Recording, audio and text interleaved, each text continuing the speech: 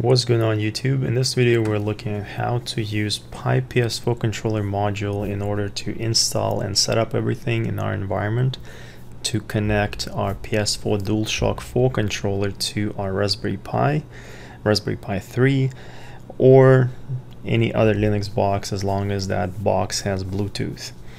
Now all the hardware that I'm going to be using in this video, I'll have links to them in the description below, so make sure to check that out, and let's get started. So I have my Raspberry Pi running and I'm actually SSH'd into the box here, and the very first thing that I'm gonna do is install this module. So I'm gonna copy that command to install it, I'm gonna paste it in my terminal, and I'm gonna run it.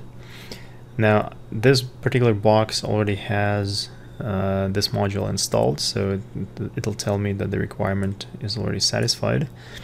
So now what I need to do is install everything in my environment in order to be able to run DS4 Driver. This is one of the utilities that will be installed once we run Pi. In my case, I think I installed it with Python, yeah, with pip. So pip is, I believe this is Python 2.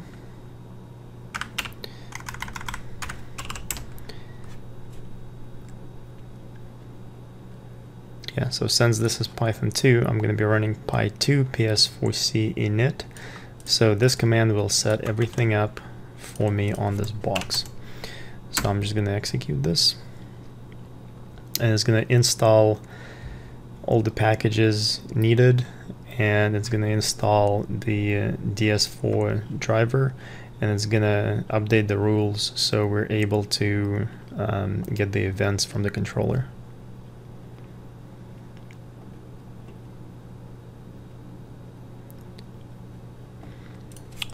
So there we go, it's done. It tells me everything is initialized, so now we can go ahead and start DS4 driver and connect the controller.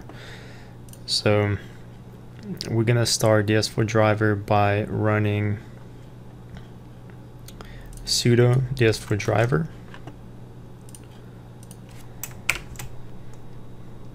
Also guys, before I forget, if this is your very first time connecting the controller, you don't want to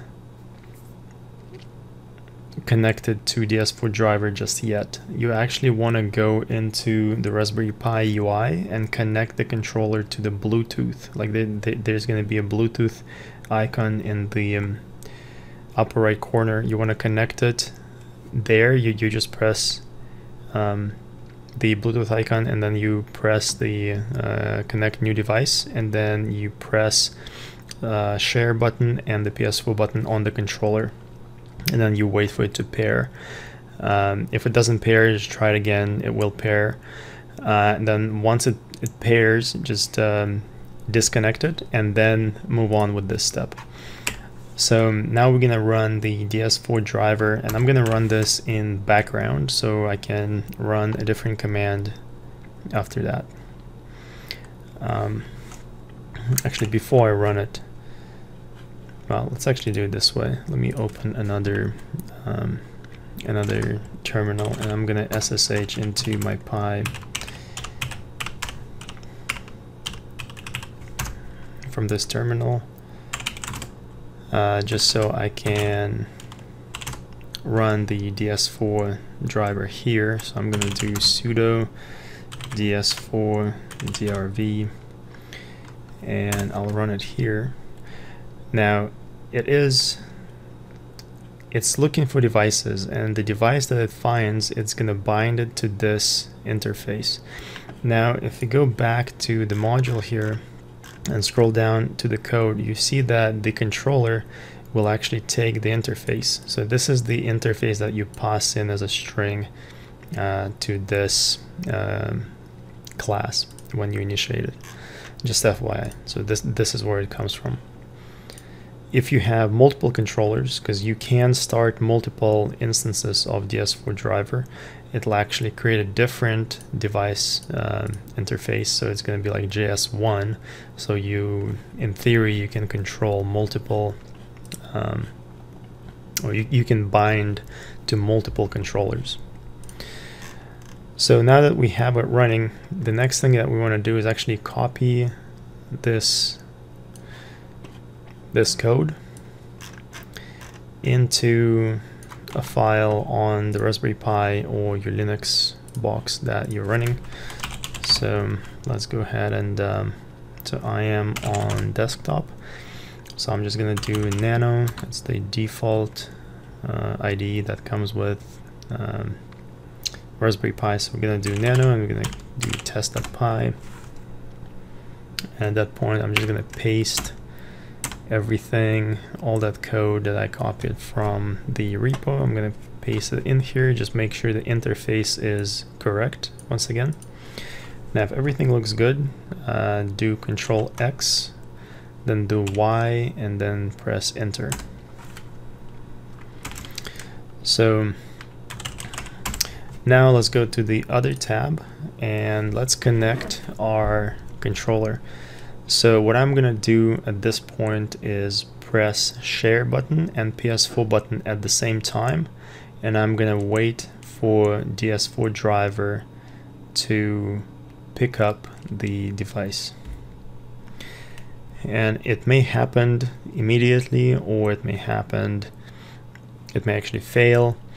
If it fails, if it doesn't say that it sees devices like here, then try to kill this process and then start it again, and then repeat the steps until it's connected. Sometimes if it's your very first time connecting the controller, it may not bind immediately.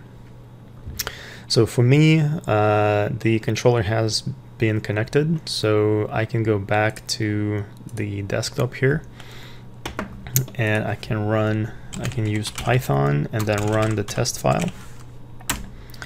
So by default nothing happens, but now when we start using the controller, if I press X for example, you see that the event has been fired for X, right? X press, X release. If I press square, same thing happens.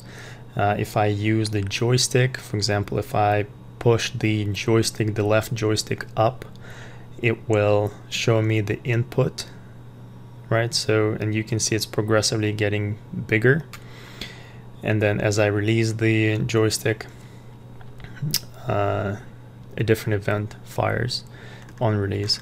So, and all the buttons are bound, so R1, L1, R2, L2, and for the buttons like R2 and L2, and then the joysticks, you can see that there is also a value. This is the input. This is basically indicating how hard the button is being pressed. So if I progressively press it harder, you can see that the value changes, and all the way up is 32,767, while if I release it, should go to 0, I think. Actually, no. When you release it, it's minus 32,767. Same thing for the joysticks. If I push it up all the way, it's 32,767. If I push it down, it's plus. So minus 32,767 and then plus 32,767. Same thing for left and right, I think. I might be wrong actually. No, yeah, it is. Yeah, same numbers for right and left.